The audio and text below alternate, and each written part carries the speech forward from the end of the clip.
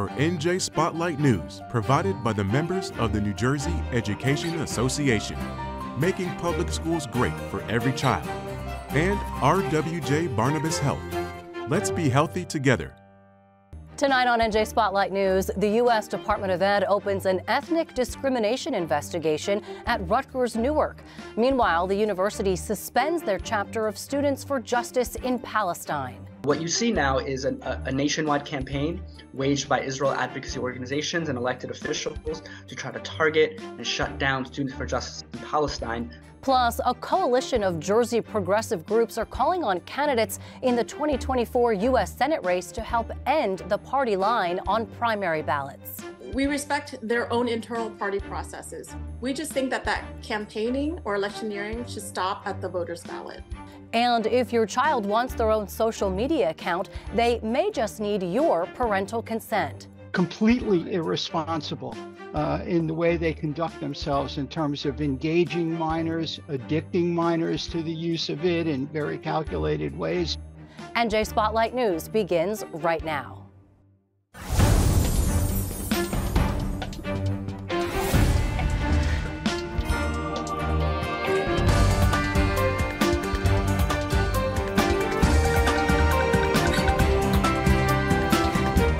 From NJ PBS Studios, this is NJ Spotlight News with Brianna Venozzi. Good evening and thanks for joining us on this Wednesday night. I'm Brianna Venozzi. We begin with a federal investigation being launched at Rutgers University in Newark. The U.S. Department of Education on Monday opened an ethnic discrimination investigation, according to Politico NJ, which was first to report the probe. Rutgers joins a growing list of universities under federal scrutiny since the Israel-Hamas war began in October, and, like many other schools, has faced criticism recently for its response to rising cases of anti-Semitism. The Department of Ed declined to comment and isn't specifying on the nature of the investigation, but the move follows a wave of fallout at other higher ed campuses, including the ouster of UPenn's president Liz Magill and backlash against the leaders of Ivy League schools. New Jersey congressional members sent letters to Rutgers and other state colleges expressing concern and requesting plans for addressing anti-Semitic incidents. Meantime, the Rutgers-New Brunswick campus became the first public higher ed institution to suspend the Students for Justice in Palestine chapter this week, accusing members of violating several university policies. As Melissa Rose Cooper reports, the actions are intensifying a fierce debate around free speech versus hate speech on college campuses. When you criticize the human rights elements of what's going on in Palestine right now, that should not be categorized as anti-Semitic. Yet Dina Saeed Ahmed, communications director for the New Jersey chapter of the Council of Islamic Relations, says that's exactly what's happening following Rutgers New Brunswick's decision to suspend the organization's Students for Justice in Palestine. In a letter dated December 11th, the Office of Student Conduct indicates the suspension is in response to multiple complaints of gatherings and events that have caused people on campus to feel unsafe. Members are accused of disrupting classes, a program, meals, and student studying.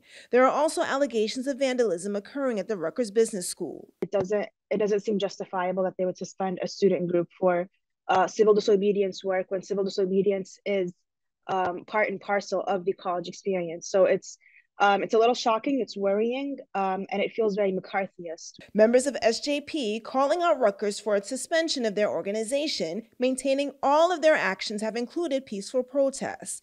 Today, SJP releasing a statement saying in part, none of the allegations are substantiated by date, testimony, or description of incidents. According to the letter, the allegations reflect complaints by other Rutgers students, faculty, or staff which may be no more than a speech disagreement. Nothing in the letter indicates how these allegations pose a substantial and immediate threat to the safety and well-being of others. I think it's shocking and appalling.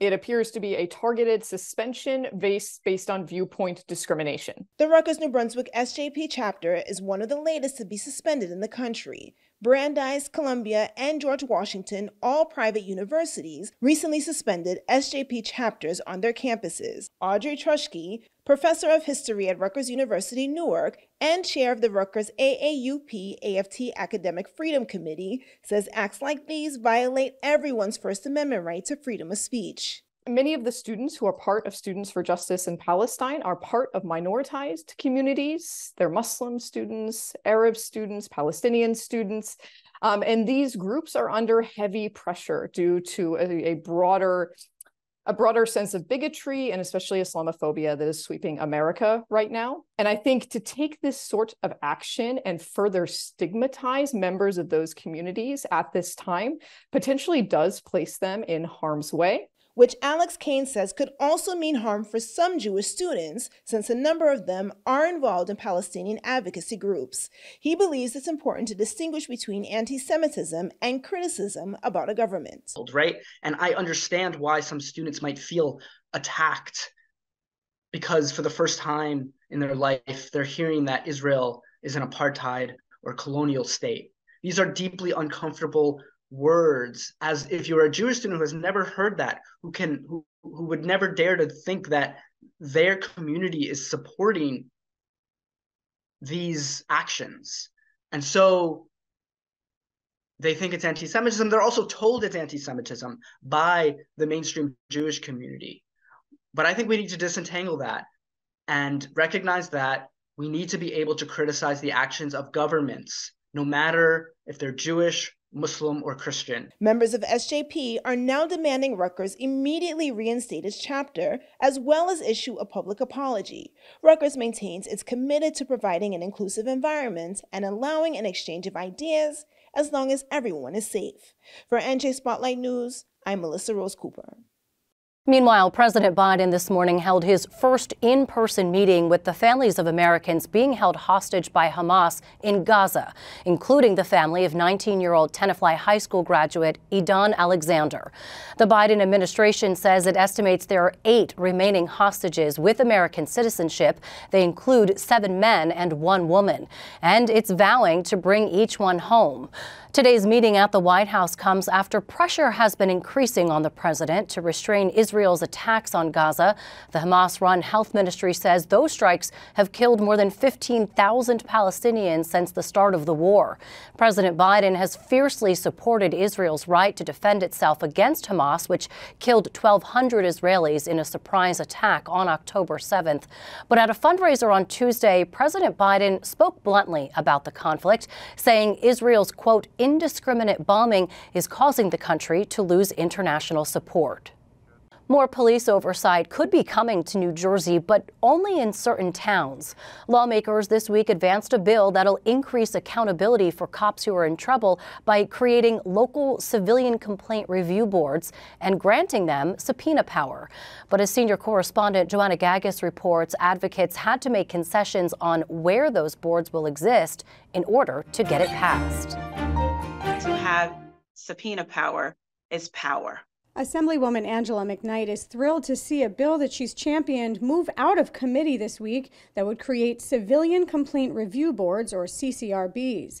They would have the authority to investigate alleged instances of police misconduct and give them subpoena power, which advocates have long said is key to CCRB's success. Newark, New Jersey, they have a CCRB, but they don't have subpoena power. And a CCRB without subpoena power is mute, is powerless. The bill A1515 was introduced to this legislature in 2020, although previous versions have been introduced going all the way back to the 1960s.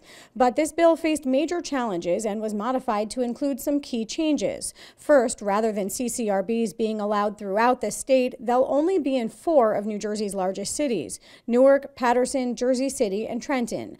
The rollout will now be a 5-year pilot program, and the CCRBs will now have to wait 120 days to start an investigation, allowing for police internal affairs to investigate an incident first. The CCRB is not to be a replacement for the police. We need the police. I love the police. So what we're doing is allowing them 120 days to start their investigation. Now, after 120 days, the CCRB will be able to conduct their investigation, and then it will be running concurrently. So we're just giving them let them do their due diligence within 120 days. Larry Ham has long advocated for civilian complaint review boards with subpoena power. Ham, who is running against Senator Menendez for his U.S. Senate seat, says these changes were an important compromise to finally push the bill through committee, but he's not happy with the 120-day delay. It makes the review board look like a junior partner to internal affairs.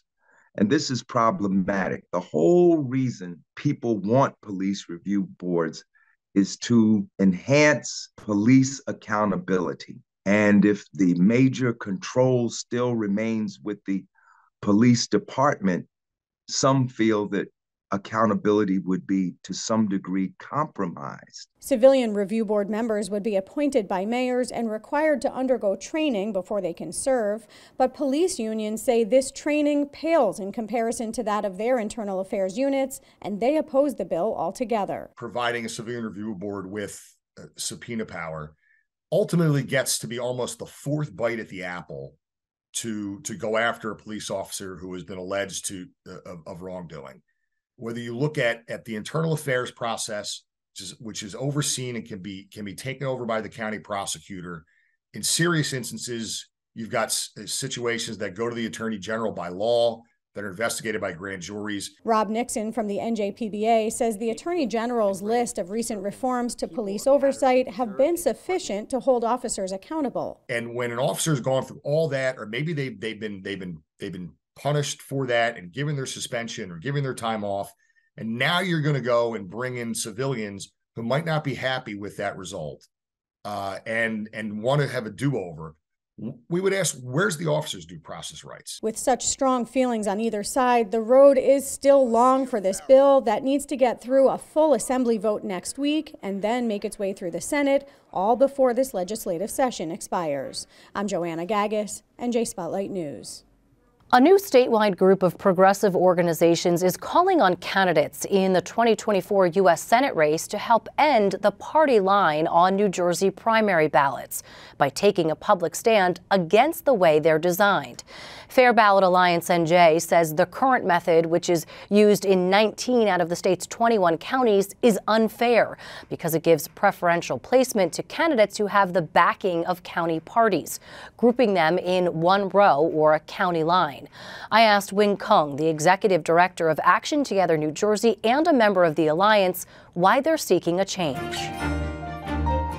Win Kung, thanks so much for joining me. Let me ask you first, what prompted this move for all of these organizations to get together and essentially call on candidates to really take a stand?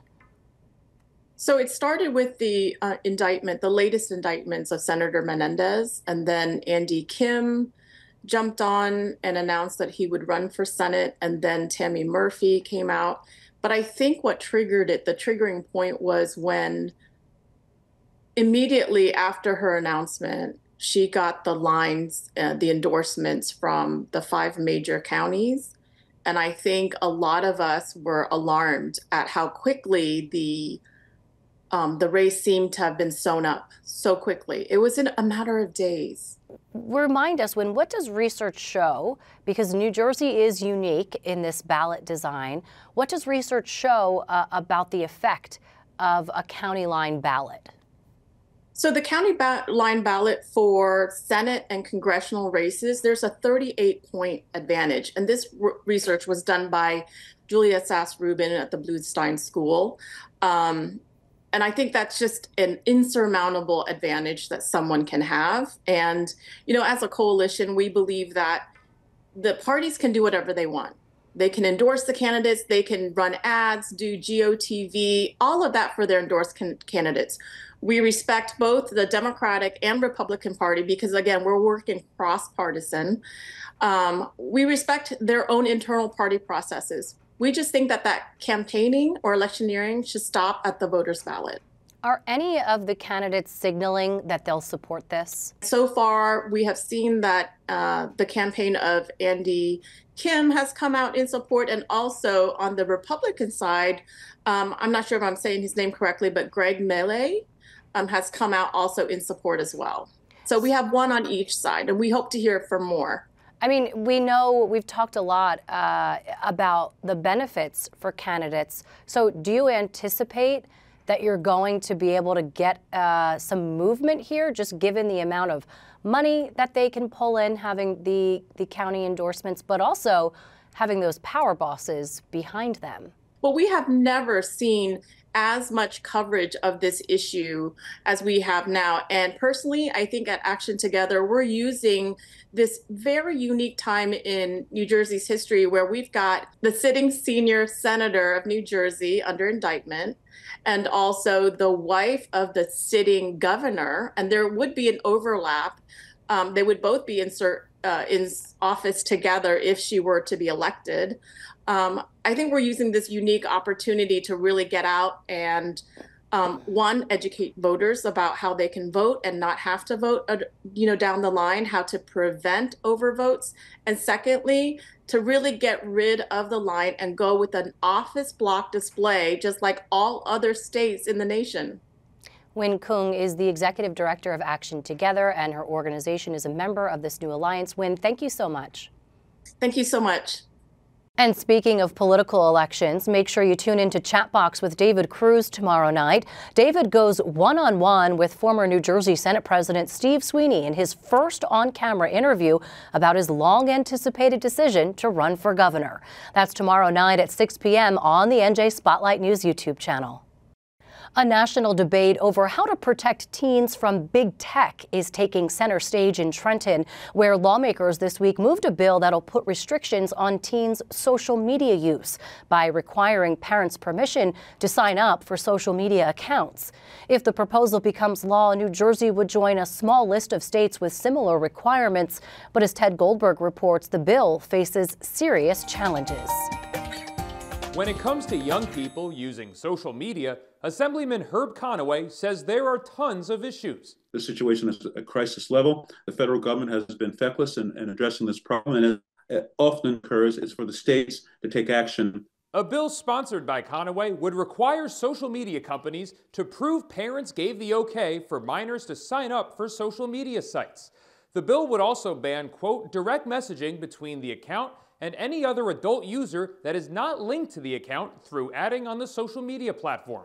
As people age, they certainly should have access to more and more information, but a 13-year-old, I don't think so. A 7-year-old, I don't think so. And a lot of parents ought to be in a position to make that judgment for their families. Social media companies would be on the hook for using third-party apps to verify ages, similar to how mortgage companies use government-issued IDs to do that. There are platforms out there that will very accurately identify who you are if you're trying to seek federal or other benefits. All of those steps are unnecessarily infringing on the right to free speech. And that's the primary purpose of social media, right? To be able to go out there and express yourself.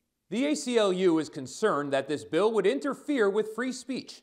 And Policy Counsel Joe Johnson wonders how to handle online harassment without stomping on First Amendment rights. I think that's the million-dollar question, right? That's what everybody is searching for, and I don't think that there is an easy answer. Kids are used to people having not 10 responses to something, but 100, 1,000 or more. According to the latest data from Pew Research, 1/3 of teens say they use some kind of social media nearly all the time.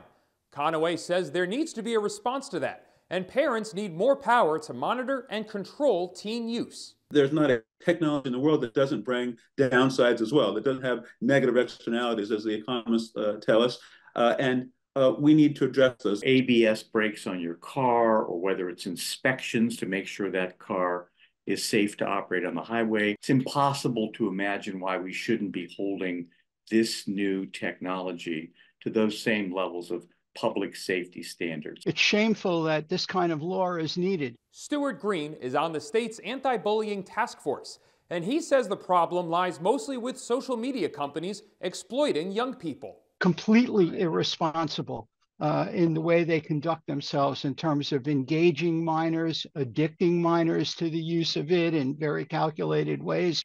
Green says it's good to see more regulations aimed at these companies, but he's worried about what might happen to people who really need social media, like people in marginalized communities. These social media sites, other means, are an important way for them to reach out to others in that community and obtain support. So there is that valid concern. Youth often don't have that voice to be able to go out on their sidewalk, to be able to go into the school and say, this is how I feel, because oftentimes they don't have the voice. So being able to go on the social media platforms is very important to be able to find companionship. Conaway's bill moved out of committee earlier this week, and he says he expects the Senate to take up the bill later this week. For NJ Spotlight News, I'm Ted Goldberg. In our Spotlight on Business report tonight, interest in New Jersey's medical marijuana program is so low, state regulators are slashing the price to enroll by 80%. Registration costs are now $10 every 2 years, down from $50 for most patients. Officials with the Cannabis Regulatory Commission, which oversees the statewide program, say enrollment has been rapidly declining since New Jersey launched a recreational marijuana market in 2022. But while medical sales are dropping, adult sales continue to grow about 10% each quarter. And that's not the only battle state regulators are up against. For more on that, I'm joined by Jeff Brown, Executive Director of the Cannabis Regulatory Commission. Jeff Brown, thanks for giving us a few minutes of your time. Let me just talk to you about membership with the medicinal program. How low is the roster right now? So where did it start and where does the state stand today? Well, so when we talk about where we started, that really goes back to 2018 when we started to reform the medicinal cannabis program under the leadership of Governor Murphy. At the time that the administration took over, there were only 17,000 patients enrolled in the program and only 5 dispensaries.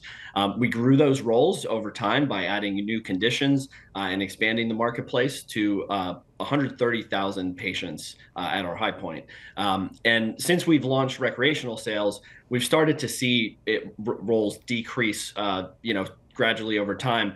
We're now at about mid 90,000s, about 95,000, just under. So one of the things we did at our last board meeting was our board approved reduction of fees to enroll in the medicinal cannabis program from, it used to be $50 for, if you didn't qualify for a reduced fee card, or $20 if you did. Now it's $10 for everybody. And then in early 2024, we're going to be releasing free digital ID cards. So anybody who is okay with the digital ID card will be able to get enroll for free at no cost. And anybody who wants a physical card, then they would just pay $10. Is the cost to enroll largely what your commission has heard is the biggest barrier for people not enrolling? Because, of course, there have been criticisms from the start of the industry until now that just the sheer cost of the medicinal or recreational marijuana is so high that folks don't want to go through the hurdles of enrolling. We hear from patients that the cost of medicinal cannabis is high. We've seen those prices start to come down. Some of the benefits of being in the medicinal cannabis program, there are 48 dispensaries now across the state that serve patients. Patients get prioritized in dispensaries where there are dual use, both adult use and medicinal. Those include patient-only hours, designated parking spots, and priority lines for patients. There's no state tax on cannabis, so the state sales tax has been eliminated on medicinal cannabis, while there is a state sales tax on recreational cannabis, as well as an excise fee. We also hear from patients that the cost from doctors and healthcare providers can be prohibitive in some cases. Across the river in Pennsylvania, the lowest price that a medicinal patient pays there is about $18 for an ounce. Here in New Jersey, it's $40 for an ounce. So aren't we losing some folks to surrounding states and their purchase power is going there? We're sympathetic about the price of medicine being as high as they are. They have come down in New Jersey significantly. We shared data. I think the cost of an ounce for medicinal cannabis is just over $300 in New Jersey, and we expect that to come down more. As this market develops and there's more competition, prices are going to drop, and we're seeing that happening now, and that's only going to continue as more businesses get operational, both to serve medicinal patients and to serve adult use consumers. Jeff Brown is the Executive Director with New Jersey's Cannabis Regulatory Commission. Jeff, thank you so much. Thank you. Thank you for having me. On Wall Street, stocks soared today following the Federal Reserve's final policy meeting of the year, holding its key interest rate steady, which is between 5.25% and 5.5%, and signaled it'll likely cut interest rates 3 times in the new year. Here's how the markets closed today. Support for the Business Report provided by Rowan University, educating New Jersey leaders, partnering with New Jersey businesses, transforming New Jersey's future. And finally, in a historic first, representatives from nearly 200 countries agreed to a new climate deal in Dubai today at the COP28 Climate Summit, calling on nations around the world to transition away from the chief cause of climate change, fossil fuels. The agreement, which is non-binding, comes after 2 weeks of painstaking talks at the annual United Nations Summit, but uses vague language some advocates warn could allow loopholes for countries to take little action. The deal falls short of requiring the world to phase out fossil fuels like oil, coal, and gas. Major oil exporters like Saudi Arabia and Iraq pushed back against that proposal and instead calls on countries to contribute to global efforts to reduce carbon emissions in ways they see fit, including moving away from fossil fuels to reach net zero by 2050. Climate experts say the breakthrough couldn't come soon enough, taking place at the end of the hottest year in recorded history. And that's going to do it for us tonight, but don't forget to download the NJ Spotlight News podcast so you can listen anytime. I'm Brianna Venozzi for the entire NJ Spotlight News team. Thanks for being here. We'll see you right back here tomorrow night. NJM Insurance Group, serving the insurance needs of residents and businesses for more than 100 years, and by the PSCG Foundation.